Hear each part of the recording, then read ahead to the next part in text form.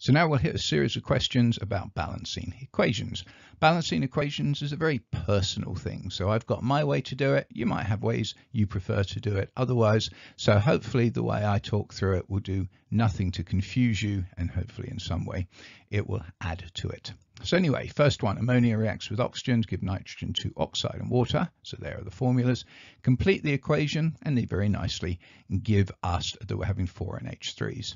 Now, first thing I always like to do on a computer is let's get some color coding in so we can distinguish it. So nitrogen's in blue, hydrogen's in sort of goldiness, and oxygen's in red. So the trick with balancing equations is to balance it atom type by atom type, starting off with the easy ones to balance and ending up with the nasty ones. And the more that a particular atom occurs throughout an equation, the nastier it is. So I'd look at this and I'd say, well, nitrogen's nice because it's only in one place on each side. Hydrogen's nice because it's only in one place on each side. Oxygen's kind of nasty because while it's only in one thing on the left-hand side, it's there in 2 substances on the right-hand side. So I know I'm probably going to leave oxygen till the end and hope that maybe by the time I get there, we won't have to balance it at all because it'll already be balanced. One can but hope. So anyway, the easy thing to start with here is I would say the nitrogens.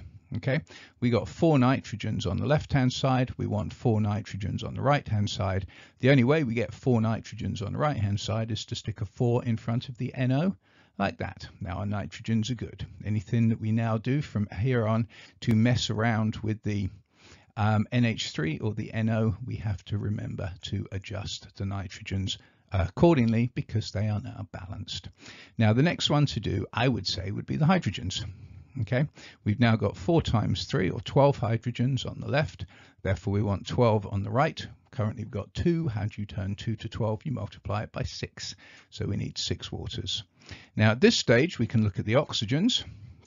We got 2 on the left, we got 4 plus 6 or 10 on the right. So how do we turn the 2 on the left to 10 to balance out the right? Well, we just need 5 of the O2s. So there it is, nicely balanced, hopefully in a easy to follow stepwise fashion. Okay, this question I've put in and included just to make you realize chemistry is not as hard as some of you want to make it. Barium hydroxide can be produced by adding barium oxide to water. Give the equation. Well, there's barium oxide. You got barium is 2+ because it's an alkaline earth metal. Oxygen as oxide is O2-, so BaO. Water, of course, H2O. And barium hydroxide, well, hydroxide is OH, but it's OH-. Barium is 2+, so we need 2 hydroxides. And when we now look at this, we see that we got 1 barium and 1 barium. We got 2 oxygens and 2 oxygens, and we got 2 hydrogens and 2 hydrogens. The examiners were so sweet for that one, really just testing, did you know the formulas? A little bit tougher this one. Harmful gases, vehicle exhaust include carbon monoxide, nitrogen to oxide. Catalytic converter, they converted nitrogen carbon dioxide. So give the equation. Well, we got CO and NO and N2 and CO2. CO and NO are the reactants, N2 and CO2 are the products. Again, nicely color-coded. Start off by doing the easy ones, and I would say that the only nasty one here is oxygen because it occurs twice on this side. So we look at this and we say, well, let's look at carbons, and we got 1 carbon each. That's great, already balanced. Let's look at the nitrogens. We've got 1 nitrogen on the left, 2 on the right, so we need 2 on the left. The only way to get that is to put a 2 in front of the NO. Carbon's still looking good. Now let's balance the oxygens. Now this is sneakier. We got 3 currently on the left, and there's 2 on the right. So we've got to have more oxygens on the right. Trouble is we can't turn 2 into 3 because the oxygens on the right only come in chunks of 2. So we need more oxygens on the right. So let's put 2 CO2s there. And now we've got 4 oxygens on the right, 2 plus 1 on the left, but we saw 3. So how can we get another oxygen on the left? Well, we just have to have another CO. So let's do that. Now, of course, we have messed with the carbons, but let's check the carbons, and we've got 2 and 2, so we're in good shape there. Probably made more of a meal of that than was needed, but sometimes even the simpler ones with 1s and 2s can be a little bit daunting. Let's get a little bit more challenging. One way to convert calcium carbonate, there we are, to calcium phosphate, there we are, is to use phosphoric acid. There we are. balance the equation below for this reaction. So let's color code it first of all. Now again, looking for the simple ones, you can see from the amount of red there that obviously oxygens are disgusting, okay, and indeed we want to leave the oxygens till the very end, but calciums, the carbons, the hydrogens, the phosphoruses just all occur in one thing on each side. So let's just go through and balance those accordingly. So start with the calciums. We got 1 on the left, 3 on the right, so we need 3 on the left, so we need 3 of these calcium carbonates there. Next one we hit, maybe the phosphorus.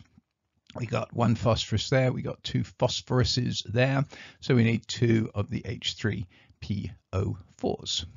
Now we can do the carbons. We got 3 here, we want 3 over there, so we've got to have 3 CO2s. Could have done the carbons before the phosphorus, you know, whichever way floats your boat, depending how you're thinking. Let's look at the hydrogens now. We got 6 on the left, right now 2 on the right. How do we turn 2 into 6? We'll just need 3 waters. And now we better hope that the oxygens are balanced, because anything that we do to perturb where we are now is going to require going through the whole process again. So let us optimistically check the oxygens. Got 17 on the left. We got 3 times 3 is 9, 2 times 4 is 8, 9 plus 8 is 17. And on the right, 2 times 4 is 8, plus 6 plus 3 is 17. So with great joy and jubilation, we'll put a little answer box around that version of the equation. Another fun one that you've got a nice little starter for. Copper can be extracted from the mineral chalcopyrite. Right there, the mineral's smelted by heating with air, i.e. heated with oxygen. And here's the equation for the reaction. Balance it. So again, make it color coded. You can see oxygen's absolutely yucky because they occur in 3 things on the right hand side.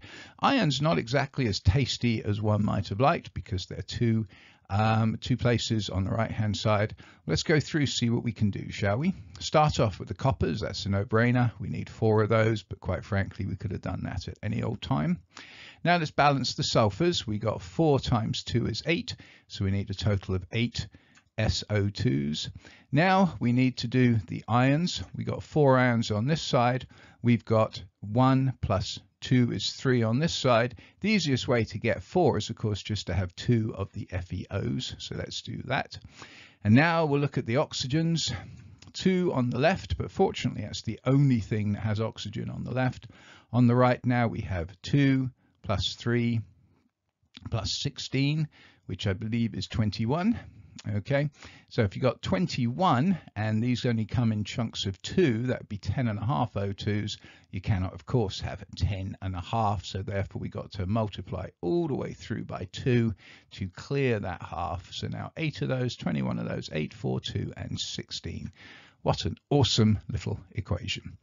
Big thing there is really just keep your head, because it all flows quite nicely. And then of course just working out that you've got 21 oxygens here, so therefore you can either multiply everything by 2 so that you would have 42 oxygens, which then splits nicely into 21, or just saying, well, 21 oxygen atoms is 10.5 oxygen molecules multiplied by 2 to clear the half. Now this question here looks like it doesn't belong, because it's talking about enthalpy change and formation. Indeed, if you haven't done thermochemistry yet, skip this question and move on to the next one. But I thought it was worthwhile putting it in because of the way that in that last equation we ended up with a fractional coefficient, 10.5 oxygens, which we then without a second thought turned into an integer. But there are times in which fractional coefficients are allowed, and that is when you're talking about enthalpy changes of specific reactions. So ethanol's a liquid at room temperature, who cares? Write the equation that corresponds to the standard enthalpy change of formation of ethanol. Well, the standard enthalpy change is where we make 1 mole of ethanol. 1 mole, can't mess with that, okay? And we make it from its elements in their natural state. Well, the natural state of carbon is of course carbon solid. Natural state of hydrogen is H2 gas, and natural state of oxygen is O2 gas. Well, we need 2 carbon atoms, so that's fine, 2 carbon solid. We need 5 plus 1 or 6 hydrogen atoms, that comes from 3 hydrogen molecules, but we only need 1 oxygen atom, so we can only use half an O2. And we don't clear that, we don't multiply all this through to give us a whole O2, because that would give us 2 moles of this. And by definition, the standard enthalpy formation equation is making 1 mole. Okay, so there are times in which fractional coefficients are vital, and that's when you're dealing with thermochemical equations like this. But if you're just balancing an equation, convention says get rid of those fractions. Anyway, let's go back to another normal old balancing. Phosphorus 5 chloride, this PCl5 reacts with water, form phosphoric acid and hydrogen chloride. Equation isn't balanced, balance it. Let's make it pretty. So oxygen, 1 on each side, phosphorus 1 on each side, chlorine 1 on each side, and the nasty atom here is hydrogen. So what shall we do first? Well, the phosphoruses are balanced. So we'll look at the chlorines. We got 5 here, so we need 5 on the right-hand side, so 5 HCl's. Then we can shockingly look at the oxygens. The oxygens are not the nasty atoms. We got 4 on the right, so we need 4 on the left, so we need 4 H2O. And now we can look at the hydrogens, and we better hope the hydrogens are right, because otherwise we'll have to mess around with things that have already been messed with. So on the left-hand side, 4 times 2 is 8. On the right-hand side, 3 plus 5 is 8. And so we joyfully circle that final version of the equation. So a long-ish type question here, simply because they've got lots of words that we need. So one lab method for making ethine is by reacting 1,2-dibromoethane with an excess of alcoholic potassium hydroxide solution. What's an alcoholic doing in the lab? I don't know. So anyway, 1,2-dibromoethane is that. We can readily see it's C2H4Br2 reacting with KOH to make ethine, which is this, right? Now you don't necessarily explicitly know that ethynes and alkynes because you haven't necessarily studied them, but you should know that the YNE means a triple bond, eth of course means 2 carbons, thus ethine is C2. H2, and then you're also told potassium bromide and water are the other products. So that's the equation. Let's balance it, shall we? And of course beautifully colored to make it look, I hope, if not more intimidating, at least pretty. So anyway, looking at this, obviously hydrogens are going to be the nasty atom type here. Carbons, bromines, potassiums and oxygens each occur just once on each side. And indeed, the carbons are even balanced, 2 there, 2 there. Let's start off with the bromines. 2 bromines on the left, so we need 2 bromines on the right, so we have to have 2 of the KBRs there. Now let's look at the Ks. Currently 1 on the left, 2 on the right, so we need 2 of the KOHs. Now let's look at the oxygens, 2 on the left and 1 on the right, so we need 2 of the waters. And now at this stage we've balanced everything, so we better hope the hydrogens are nice, but let's go ahead and check them. 4 plus 2 is 6 on the left-hand side, and 2 plus 4 is 6 on the right-hand side. Thus we are beautifully balanced. We can circle that final version of the equation. As our penultimate equation, one that struck terror in some of my students years ago simply because of some of the unfamiliar numbers. Balance the equation for the reaction of pentaborane 9, so that's B5H9 with steam, and you're told that it turns into boric acid and H2, which is a very nice thing to be told. So make it pretty. Hydrogens again are going to be the nasty elements here, but borons and oxygens relatively straightforward. Let's balance the borons. We got 5 on the left, so we need 5 on the right, so we've got to have 5 of the boric acids. Now we'll balance the oxygens. We got 15. Now you see that's something that immediately makes people query, have I screwed up? This seems like it's too many. No, 5 times 3 is 15, so therefore we need 15 waters. Now again, we hopefully have got everything pretty other than the hydrogens. Let's look at the hydrogens. Right now we've got 9 plus 30, so 39 on the left-hand side, and we got 15 there, which means we need another 39 minus 15 is 24. Fortunately, we have the H2. We can have as many of those as we want. We want 24 more H atoms, which means 12 H2 molecules. And there is the final version. Like I say, straightforward. You have to, of course, use more than your fingers. You might have to borrow the fingers of the person next to you in order to count up some of the oxygens and the hydrogens. But the thing to remember is just keep your head about you and don't stress if you see nasty numbers. And now the final equation. When ethanoic acid is heated with urea, the products are ethanamide, carbon dioxide, and ammonia. This is much more a practice of can you get formulas from names. Ethanoic acid is CH3COH. Urea, we're told, is N2CONH2. Ethanamide, well, the eth means 2 carbon atoms. The amide means it's got a carbon double bond O, NH2. So therefore you have a CH3 to provide you with the rest of the molecule. Carbon dioxide we know, and ammonia we know. Put in the appropriate pluses and the arrows, and we look at this and we think, oh, how yucky. However, not necessarily. Let's look at carbons. 1, 2, 3 on the left, 1, 2, 3 on the right. Hydrogens, 3 plus 1 is 4, plus 2 plus 2 is 8. 3 plus 2 is 5, plus 3 is 8. Starting to get excited here. Oxygens, 2 there, plus 1 there is 3. 1 there, plus 2 there is 3.